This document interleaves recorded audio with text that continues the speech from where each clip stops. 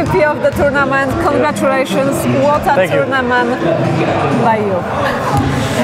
It was not just by me. If the whole team didn't do what Nora was telling us to do, then this wouldn't have happened. So thanks to the team, thanks to the coaches, thanks to everybody.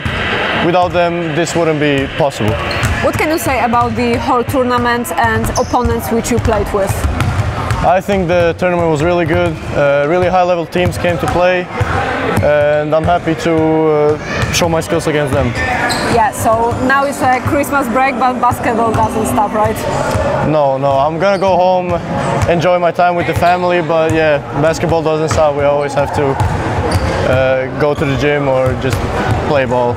And what are your thoughts right after this tournament? I mean, what type of lessons can you take with you? And what we need to improve? I mean, just to be able to play the same every single game, because we saw the first game, it didn't go that well. Then we woke up and got better. So I would say just try to be consistent. Your team totally fun to watch. Yeah, thank you. Okay, thank you so much and enjoy your Christmas. Thank you.